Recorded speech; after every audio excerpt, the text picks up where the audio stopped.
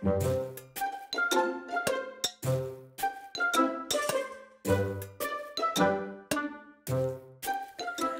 boys and girls. Miss Melanie here, and I'm going to share with you today some fun African folktales that come from the west of Africa. Now, here's our globe. We live in Brownsville, Texas. We live in the continent of North America, in the country of the United States, in the state of Texas, and here at the Gladys Porter Zoo is Brownsville, Texas. Well, these stories are coming from Africa, which is all the way across the Atlantic Ocean, and they come from countries right over here like Liberia and Guinea and a lot of little bitty countries. Now, boys and girls, when people travel or they move from place to place, sometimes they have lots of time. They have time to get all their stuff together and beep, beep, beep, wrap the truck up. But sometimes they've had to leave in a hurry or not because they wanted to at all. And in that case, however people move from one place to another, they can always bring three things with them. They bring their language, they bring their music, and they bring their stories. And that is how stories like this one, Why Mosquitoes Buzz in People's Ears, got all the way over here to Texas. This is a West African tale. It's written by Verna Ardema, and the pictures are by Leo and Diane Dillon. I love the artwork in this. So this is Why Mosquitoes Buzz in People's Ears. One morning, a mosquito saw an iguana drinking at a water hole. The mosquito said, "Iguana, you will never believe what I saw yesterday." "Try me," said the iguana. The mosquito said, "I saw a farmer digging yams that were almost as big as I am." "What's a mosquito compared to a yam?" snapped the iguana grumpily. "I'd rather be deaf than listen to such nonsense." Then he stuck 2 sticks in his ears and went off, mecca, mecca, mecca, mecca, mecca, mecca, through the reeds. The iguana was still grumbling to himself when he happened to pass by a python. The big snake raised his head and said, "Good morning, iguana." But the iguana did not answer, but lumbered on, bobbing his head, bada bing, bing, bing, bada bing, bing, bing. "Well, why wouldn't he speak to me?" said the python to himself. "Iguana must be angry about something. I'm afraid he's plotting some mischief against me." He began looking for somewhere to hide. The first likely place he found was a rabbit hole, and in he went, wasa-wasu, wasa-wasu, wasa-wasu, wasa-wasu. When the rabbit saw the big snake coming into her burrow, she was terrified. "Ah!" She scurried out through the back way and bounded, kitty, across the clearing. A crow saw the rabbit running for her life. He flew into the forest crying, "Caw, caw, caw!" It was his duty to spread the alarm in case of danger. A monkey heard the crow. He was sure that some dangerous beast was prowling nearby, so he began screeching and leaping killy-willy through the trees to help warn all the other animals. As the monkey was crashing through the treetops, he happened to land on a dead limb, and it broke, and it fell on an owl's nest, and it killed one of the little owlets. Mother Owl was not at home, for though she usually hunted only in the night, this morning she was still out searching for one more little tidbit to satisfy her hungry babies. But when she returned to the nest, she found one of them was dead. Her other children told her that monkey killed it. And all that day and all that night, she sat in her tree, so sad, so sad, so sad. Now it was Mother Owl who woke the sun each day so that the dawn would come. But this time, when she should have hooted for the sun, she did not do it. The night grew longer and longer. The animals of the forest knew night was lasting much too long. They feared the sun would never come back. At last, King Lion called a meeting of the animals. They came and they sat down, pim, pim, pim, pim, pim, pim, around a huge council fire. Mother Owl did not come, so the antelope was sent to fetch her. When she arrived, King Lion said, "Mother Owl, why have you not called the sun? The night has lasted too long, and everyone is very worried." Mother Owl said, "Monkey killed one of my owlets. Because of that, I cannot bear to wake up the sun." The king said to the gathered animals, "Did you hear? It was the monkey who killed the owlet, and now Mother Owl won't wake the sun, so that day can come." Then King Lion called the monkey. He came before him very nervous, glancing around side to side. "Monkey," said the king, "why did you kill one of the Mother Owl's babies?" "Oh, King," said the monkey, "it was the crow's fault. See, he was calling and calling to warn us of danger, and I went leaping through the trees to help. Well, then a limb broke, and it broke out under me, and it fell, boom, on the owl's nest." The king said to the council, "Aha! So it was the crow who alarmed the monkey who killed the owlet, and now Mother Owl won't wake the sun so that day can come." Then the king called to the crow. The big bird came flapping up. He said, "King Lion, it was the rabbit's fault. I saw her running for her life in the daytime. Wasn't that just reason enough to spread the alarm?" The king nodded his head and said to the council, "So it was the rabbit who startled the crow, who alarmed the monkey, who killed the owlet, and now Mother Owl won't wake the sun so that day can come." Then King Lion called to the rabbit. The timid little creature stood before him, trembling, one trembling paw drawn up uncertainly. "Rabbit," cried the king, "why did you break a law of nature and go running in the daytime?" "Oh, King," said the rabbit, "it was the python's fault. I was in my house minding my own business when that big snake came in and chased me out." The king said to the council, "So it was the python who scared the rabbit, who startled the crow, who alarmed the monkey, who killed the owlet, and now Mother Owl won't wake the sun so that day can come." King Lion called the python, who came slithering, wassau, wassoo, wassau, wassoo, past the other animals. "But King," he cried, "it wasn't my fault. It was Iguana's fault. He wouldn't speak to me, and I thought he was plotting some mischief against me. So when I crawled into the rabbit hole, I was just trying to hide." The king said to the council, "So it was the iguana who frightened the python, who scared the rabbit, who startled the crow, who alarmed the monkey, who killed the owlet, and now Mother Owl won't wake the sun, so that day can come." Now the iguana was not at the meeting, for he had not heard the summons. Remember, he put sticks in his ears. The antelope was sent to fetch him. All the animals laughed when they saw the iguana coming. Bada-mean, bada-mean, bada-mean, bada-mean, with the sticks still stuck in his ears. King Lion pulled out the sticks. Then he asked, "Iguana, what evil have you been plotting against Python?" "No, not at all," cried the iguana. "Python's my friend." "Then why wouldn't you say good morning to me?" demanded the snake. "Well, I didn't even hear you, and I didn't see you," said Iguana. "Mosquito told me such a big lie, I couldn't bear to listen to it, so I put sticks in my ears." "Oh, nyah, nyah, nyah, nyah, nyah," said the lion. "So that is why you had sticks in your ears." "Yes," said Iguana. "It was the mosquito's fault." King Lion said to the council, "So it was the mosquito who annoyed the iguana, who frightened the python, who scared the rabbit, who startled the crow, who alarmed the monkey, who killed the owlet, and now Mother Owl won't wake the sun so that day can come." "Punish the mosquito! Punish the mosquito!" cried all the animals. When Mother Owl heard that, though, she was satisfied. She turned her head towards the east and she hooted, "Hoo-hoo-hoo!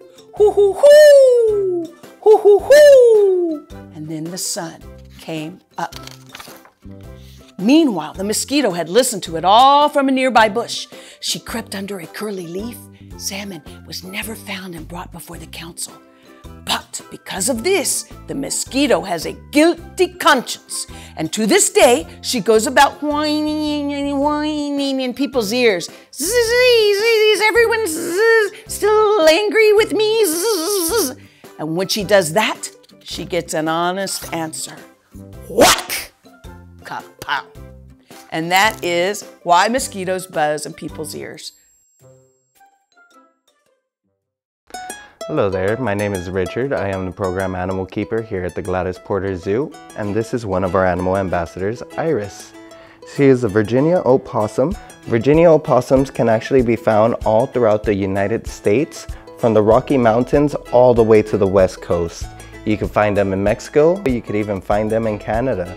These guys, they're very, very interesting creatures because they eat almost everything. They love to eat fruits, they love to eat veggies, they'll eat small bugs and even small animals as well. The Virginia opossum is actually North America's only marsupial, and what that means is that she carries her babies around in a pouch. She is also a mammal, which means that she produces milk, she has fur, and she's also a warm-blooded creature. Some interesting facts about the Virginia opossum is that they're actually a nocturnal animal. So these animals are mainly only going to be out hunting at night. So they're just out looking for food, for water, and for shelter. Virginia opossums don't have the best eyesight in the world, so they rely on their whiskers to actually feel everything that's around them. Virginia opossums are also very, very good at climbing because they have opposable thumbs. Also, they have a prehensile tail, which allows them to grip onto stuff. Virginia opossums have been given a little bit of a bad reputation down here in the valley because a lot of people say that they carry a lot of diseases, that they're very dirty animals, and that's actually not true. Iris here is very, very clean. She spends most of her day just grooming herself and grooming everybody else around her if she can. But one thing that's very, very interesting, a lot of people hear that opossums carry rabies, and it's actually untrue. Opossums are incapable of carrying the rabies virus in their body just due to their low body temperature. Thank you for hanging out with me and Iris. Now to get back to some of your wild tales.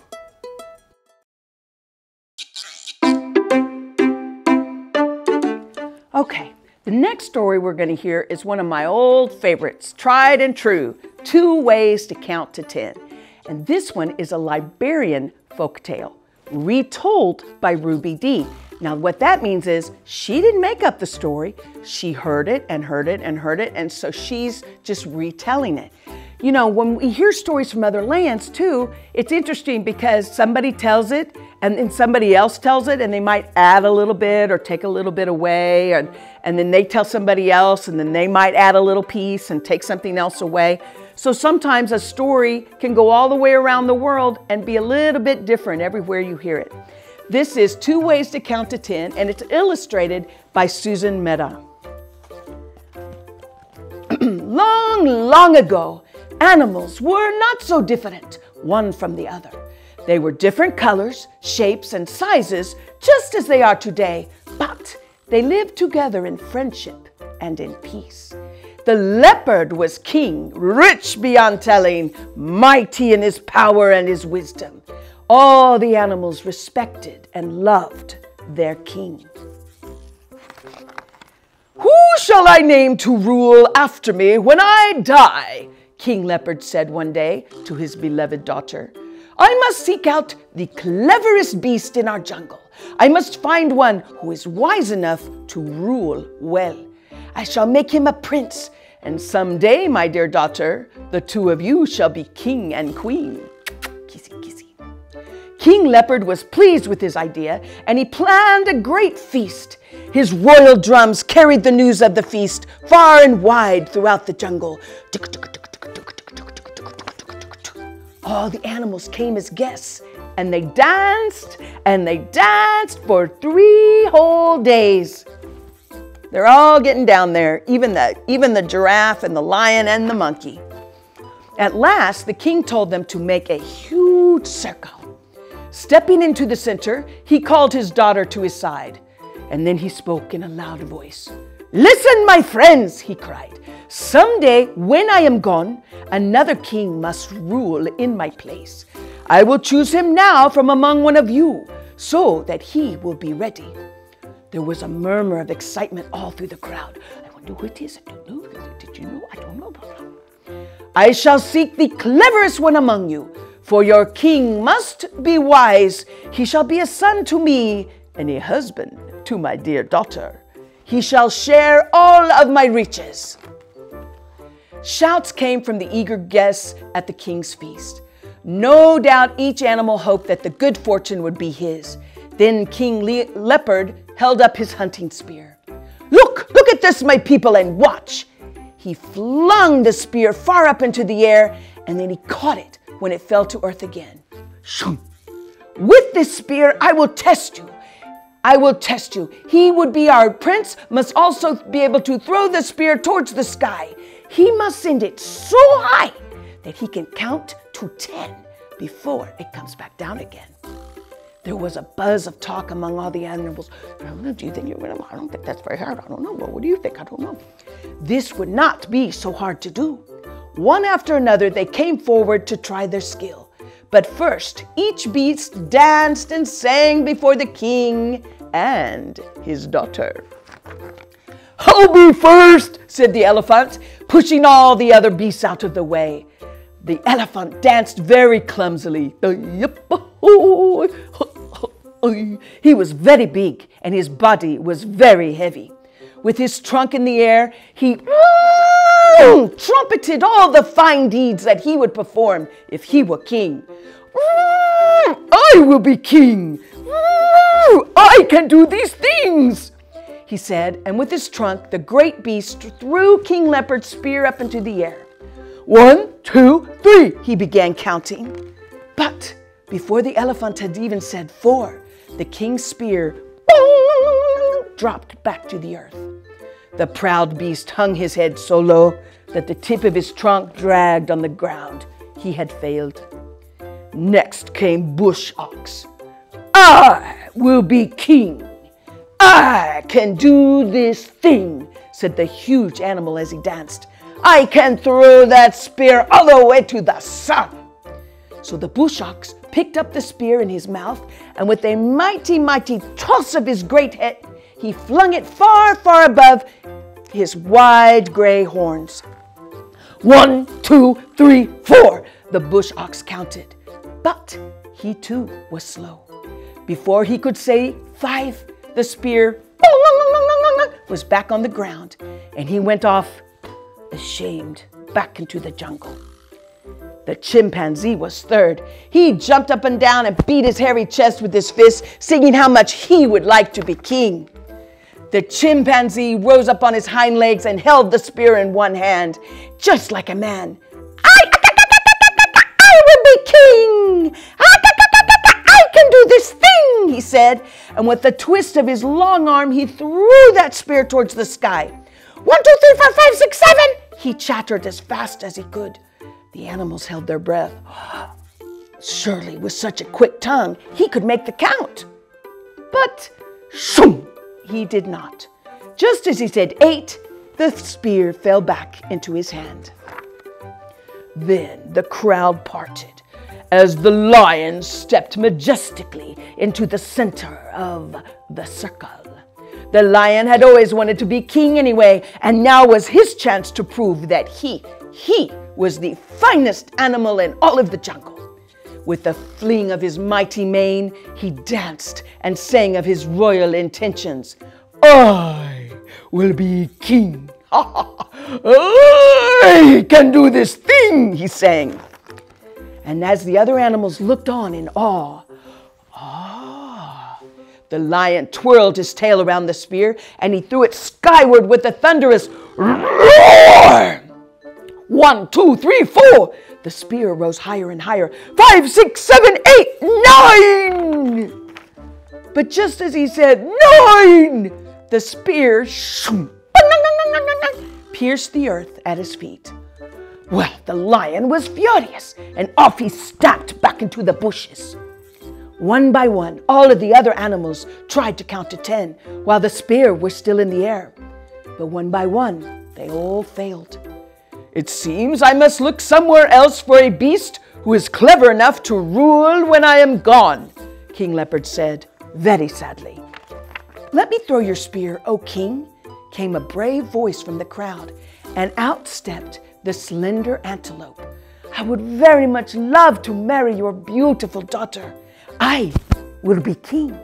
I can do this thing." Did you hear that? The other animals broke into laughter. How could this weak and puny creature possibly throw the king's spear high enough to count to more than 2 or 3? How could he hope to succeed where all of the other animals, even the lion, had failed? But the young antelope would not be turned aside. "Please, I wish to try," he insisted. So King Leopard nodded his head. "Who can say what any creature can do until he has tried?" the king said to the crowd. "The antelope may throw the spear." So the other animals moved back to give him room.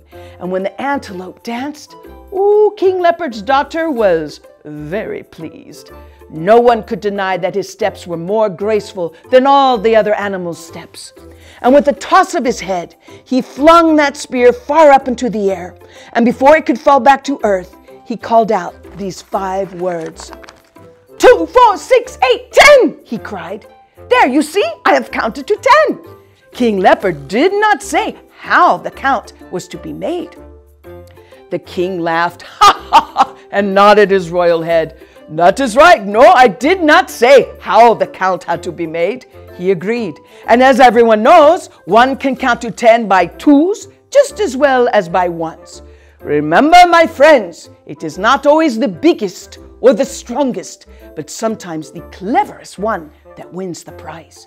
The antelope has won my contest. He shall be king." At the wedding feast which King Leopard gave for his daughter, the animals all cheered their clever new prince. And that is 2 ways to count to 10.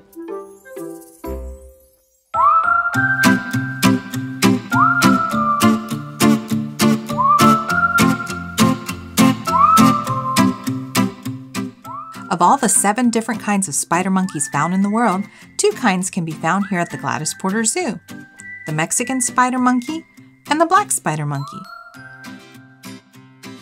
You can usually see them using their limbs and tails to show off their acrobatic skills. Spider monkeys are arboreal mammals, which means they spend most of their time in trees. These monkeys get their name because they use their long limbs and tails to hold on to different branches, which makes them look like a spider. They have hook-like hands with long fingers, and their elongated arms allow them to move through the trees using a hand-over-hand motion called brachiation. What makes them unique is that on each hand, they only have 4 fingers and no opposable thumb. They also have a prehensile tail. A prehensile tail is a tail of an animal that has adapted to be able to grasp or hold objects. Spider monkeys are well recognized because of their tail. It's like an extra hand. They use it to hold and manipulate objects. It also helps them to move in trees to find food. The underside of the tail is tough. It does not have any hair. At the tip of the tail, there is a patch of skin with a fingerprint-like pattern, which resembles a human fingerprint. At the Gladys Porter Zoo, each troop, that's what a group of spider monkeys is called, lives on their own island. The troop of Mexican spider monkeys consists of 4 monkeys: Paco, Galena, Cookie, and the baby of the group, Chloe. The troop is outgoing and responds well to the keepers and enjoys receiving special treats, with the exception of Cookie, who tends to keep to herself. 5 monkeys call the Black Spider Monkey Island their home. Old Timer is the oldest female on the island. Duke and Robin are parents to Bobby and Christopher, the youngsters of the troop. All of them are very outgoing except for Robin, who's shy. These 2 troops will communicate with one another, whether it be with actions or noises, which is pretty cool to watch.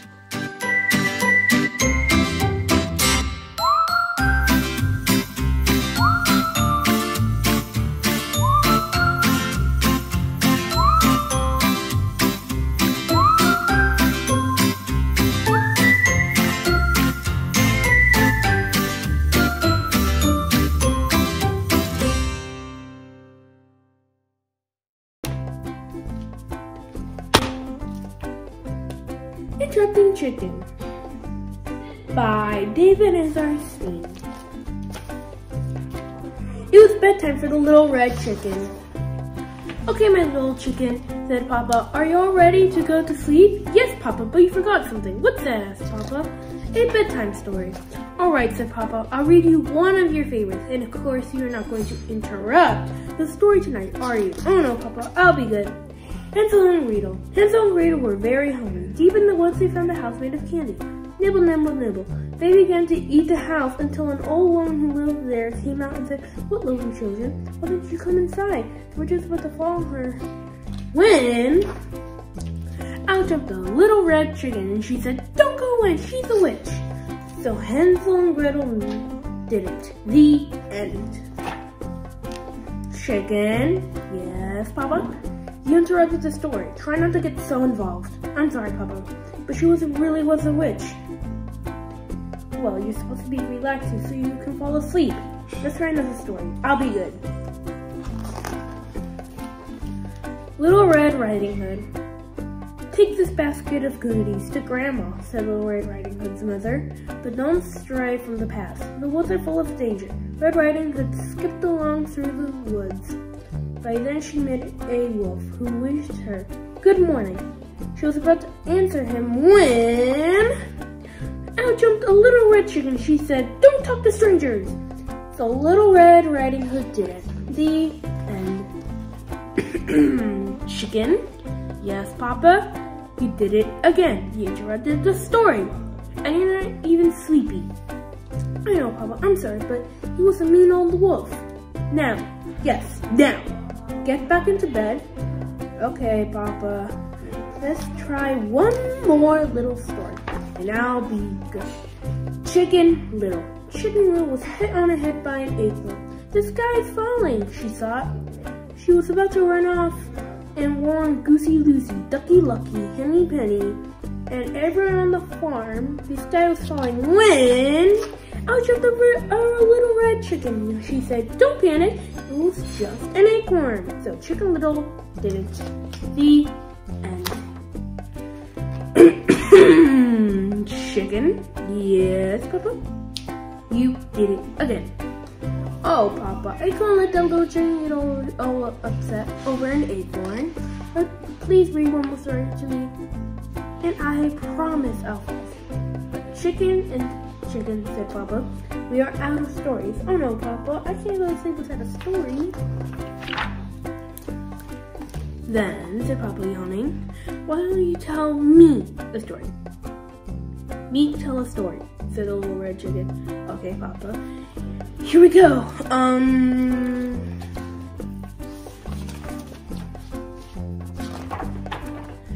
Bedtime for Papa by Chicken.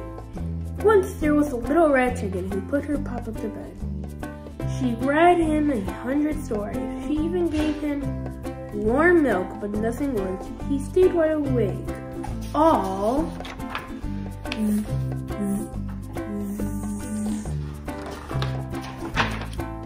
Papa? Good night, Papa. The Well, that was Interrupting Chicken by David Ezarstein. I hope you enjoyed that. And one more. I'm gonna try one more time. Wait. There we go. Hope you enjoy. And until next time. Hi everybody, I am Parker Coppins from Disney XD's Parker Plays, and I'm here to read you a book called Giraffes Can't Dance. Shall we begin?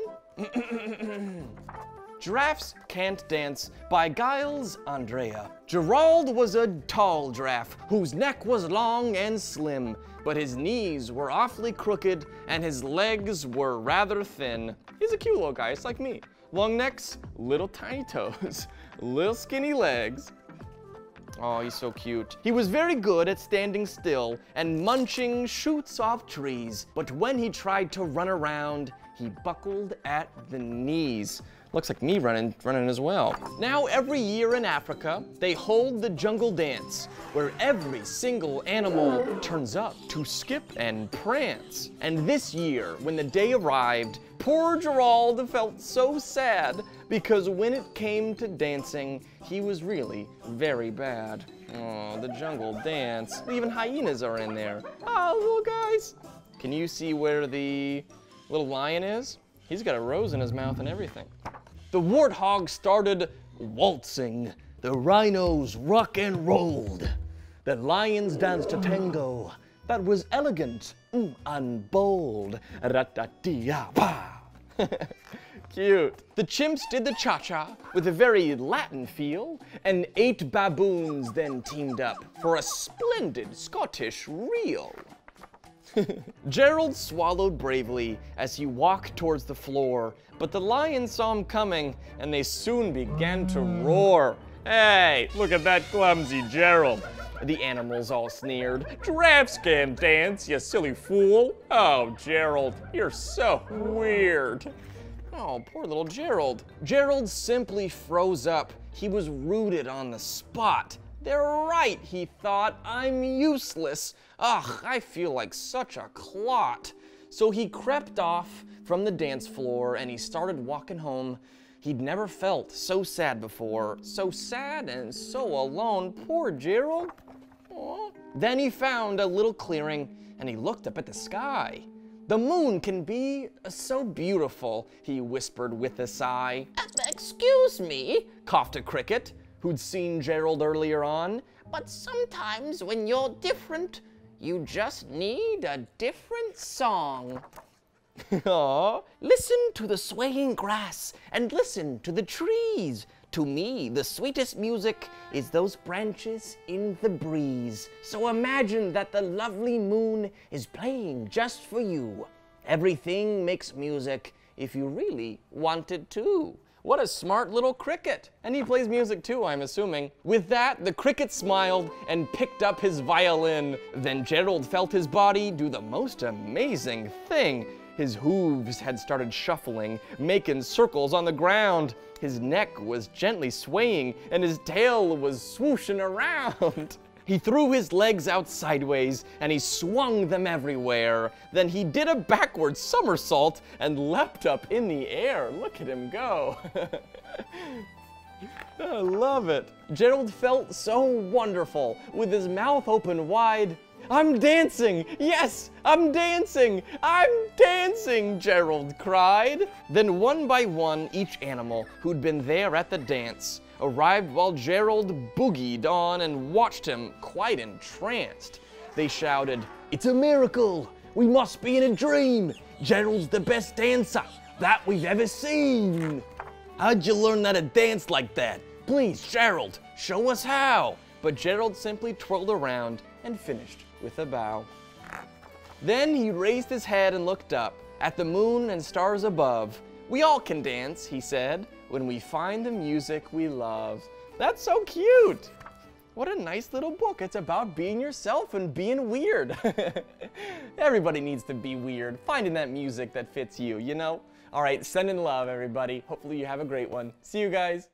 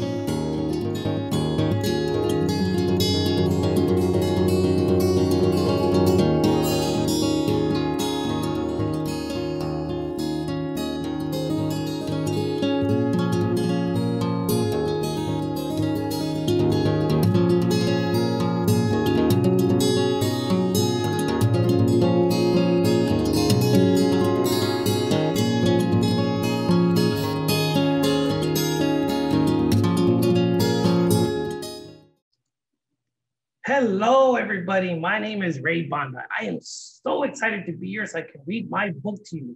The book I'm reading today is Bean Saves the Day, which is actually the sequel to Bean's New Home. And this one is actually based on a true story, how I rescued my cat back in 2010. So who's excited about this story? I am. I'm excited to read it to you guys. All right, let's go ahead and start reading this. Bean Saves the Day by Ray Banda, illustrated by Chris Sweet. This is Bean. Little Bean is a special cat who was once rescued as a tiny kitten. Bean had trouble walking and keeping his balance as a kitten, but made huge improvements thanks to his new owners, Ryan and Kate, his adopted mother, Francesca, and his adopted sister, Petunia. One day, Ryan and Kate brought home a new member to the family, a boxer puppy named Hercules. Even though Bean was curious to see this new member of the family, he was still a little scared to approach him. He found it easier to observe him from a distance. After 3 days passed, Bean saw that Hercules was a friend. The pets would all play together. During thunderstorms, the pets would get frightened. Bean would always hide under a bed or a sofa, while Francesca and Petunia would usually run to the garage. Hercules often stayed under the table, whimpering the whole time. However, once the storm passed, the pets would come out from hiding and play together like nothing happened. That was one scary storm, Francesca said. Yes, but now we can all play together, Petunia happily told her. One evening, a massive storm was passing by. As usual, the pets ran to their hiding spots. Oh no, not again, Bean said as he hid under the sofa. The storm knocked out the power. Ryan and Kate used flashlights and lit a few candles in the kitchen. They also opened a few windows. Ryan and Kate had to eat dinner in the dark. Well, at least we can have a candlelit dinner, Ryan joked to Kate. At bedtime, the storm was still roaring loudly. Kate snuffed the flame on the candle she had lit. Ryan went to the sofa Bean was under. It's okay, Bean, he said. The storm will pass. Good night. I'm so scared, Bean thought as he shivered with fear.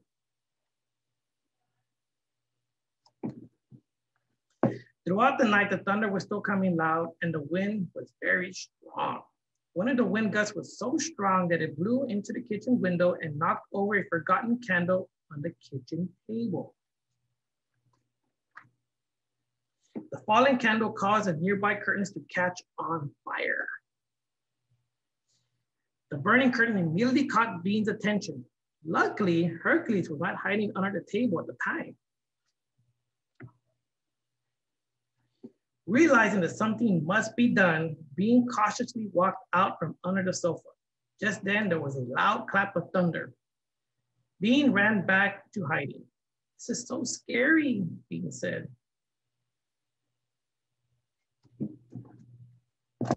Bean looked at the kitchen again and saw that the glow of the fire was getting brighter. He was too scared to do anything though. The seconds seemed like hours to Bean and his fear grew more with each passing second. It was a sudden burst of courage. Bean faced his fears and ran from under the sofa. I can do this, he said. Boom! Another loud clap of thunder was heard. Shivering with fear, Bean stayed still this time and did not run back under the sofa. Bean closed his eyes for a few seconds, then ran toward Ryan and Kate's room. I can do this, he said as he ran. Despite the loud thunder, Ryan and Kate were sound asleep. Hercules was also sound asleep under their bed. Bean jumped on the bed and pawed at Ryan's nose to wake him. After a few attempts, Ryan woke up. As Ryan woke up, he smelled the smoke and saw a faint glow coming from the kitchen. Kate, wake up. There's a fire somewhere in the house, he shouted as he jumped out of bed. Ryan ran toward the kitchen and saw the curtains engulfed in flames. He grabbed a nearby fire extinguisher and put out the fire. Ryan then saw the fallen candle. Looks like we forgot to snuff out the candle, Ryan said to Kate. Looks like our smoke detector battery needed to be replaced too, Ryan sighed as she inspected the smoke detector. Ryan then saw Bean looking at the kitchen from the distance. He walked over to him and picked him up. You saved the day, Bean. I once saved you, and now you saved us. The storm then passed and the power came back on. The pets came out from hiding. They all gathered around Bean, praising him for his heroic deed. You're a hero, Bean, Petunia said. Little Bean was so happy to be loved by his adopted family. The end. And on another note, my story is actually based on my pets. Here's my cat, Bean, Mr. Bean, actually. There's Francesca, and there's Hercules over here, and there's Petunia. So I really hope you all enjoyed the story. So I hope you all take care, stay safe, and keep on reading. Bye. Hi, my name is Christian Garcia and I'm the General Manager at Raising Cane's on Boca Chica. We are excited to hear that the Gladys Porter Zoo is encouraging young children to read, so we decided to help them out by donating 100 bookmark awards. With these bookmark awards, children can redeem a free kids meal at any Raising Cane's. The first 100 children to visit the zoo starting today will receive one. All they have to do is ask for a bookmark at the gate. Child must be present and only one ticket per child. Thanks for watching.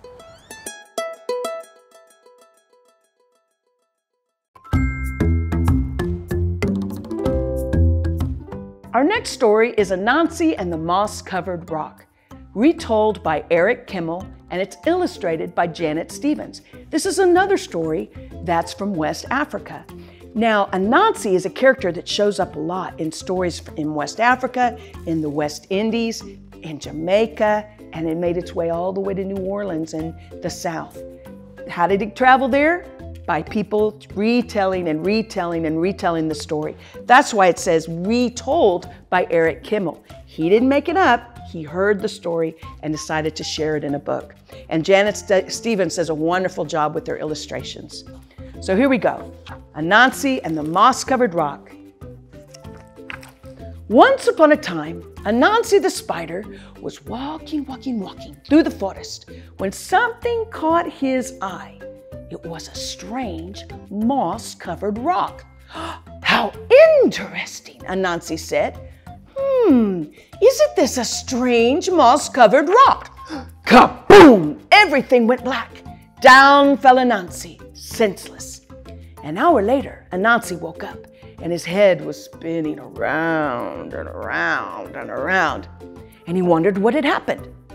I was just walking along this path when something caught my eye and I stopped and I said, isn't this a strange moss-covered rock? Kaboom! Down fell Anansi again. But this time when he woke up an hour later, he knew what was happening.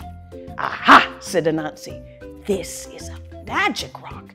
And whenever anyone comes along and says those magic words, isn't this a strange down he goes. Ha! This is a good thing to know, said Anansi, and I know just how I'm going to use it. So Anansi went walking through the forest until he came to Lion's house. Lion was sitting on his porch, and at his feet was a great big pile of yams. Well, Anansi loved yams, but he was too lazy to go dig them up himself. So Anansi said to Lion, "Hello, Lion. It's so hot today, don't you think?" "Oh yes, Anansi, it's so hot," said Lion. "It is terribly hot." "Well, I'm going to go for a walk in the cool forest," said Anansi. "Would you like to come?" "Oh yes, I would, thank you," said Lion. So Lion and Anansi went walking through the forest, and after a while Anansi led Lion to a certain place. "Lion, look, do you see what I see?" "Oh yes, Anansi, I do," said Lion. Isn't that a strange moss-covered rock?" Kaboom! Down fell Lion. Well, Anansi ran back to Lion's house and he made off with all of Lion's yams. An hour later, Lion woke up and his head was spinning around and around and around. Anansi was nowhere in sight, and when Lion got home, he saw that every single one of his yams was gone. He was very sad. But Anansi was so happy, he couldn't wait to play his trick again. So once more, Anansi went walking through the forest, and this time he stopped at Elephant's house. Elephant was sitting on his porch, and at Elephant's feet was a great big pile of bananas. Oh, Anansi loved bananas, but he was much too lazy to pick them himself. So he said to Elephant, "Guess what, Elephant? Isn't it hot today?" "Oh, it is. It's so hot," Elephant agreed. "Well, I'm going to go for a walk in the cool forest," said Anansi. "Would you like to come?" "Oh, yes, that sounds so nice," said Elephant. "Please, thank you for inviting me." So Anansi and Elephant went walking through the forest, and after a while, Anansi led Elephant to a certain place. "Elephant, look! Do you see what I see?" Elephant looked and said, "Why, yes, I do, Anansi. Isn't that a strange moss-covered rock?" Kaboom! Down fell Elephant. Well, Anansi ran back to Elephant's house and made off with all of the bananas. An hour later, an Elephant woke up. His head was spinning around and around and around. Anansi was nowhere in sight. And when he got home, he found out that every single one of his bananas was gone. Well, Elephant was very sad. But Anansi was so happy. He couldn't wait to play his trick again. He played it on rhinoceros and hippopotamus. He played it on giraffe and even zebra. He played it on every single animal in the forest. Now, all this time, watching from behind the leaves was Little Bush Deer. Now, Little Bush Deer was very small and very shy and very hard to see. She watched Anansi play his wicked trick again and again on all the other animals. And Little Bush Deer decided it was time for Anansi to learn a lesson. So Little Bush Deer went deep into the forest to where coconut trees grow. She climbed up a coconut tree and threw down so many coconuts. She carried the coconuts home in a basket and set them on her porch, and then she sat down beside them and waited. And in a little while, along came Anansi again. Well, Anansi's eyes lit up when he saw those coconuts. Anansi loved coconuts. He loved to eat the tender white coconut meat and drink that sweet coconut milk inside, but he was much too lazy to gather them himself. So instead, he said, "Hello, Little Bush Deer. It's so hot today." Little Bush Deer smiled and said, "Yes, it's very hot, Anansi." "Well, I'm going for a walk in the cool forest. Would you like to come?" "Yes, I believe I would," said Little Bush Deer. So Anansi and Little Bush Deer went walking into the cool forest.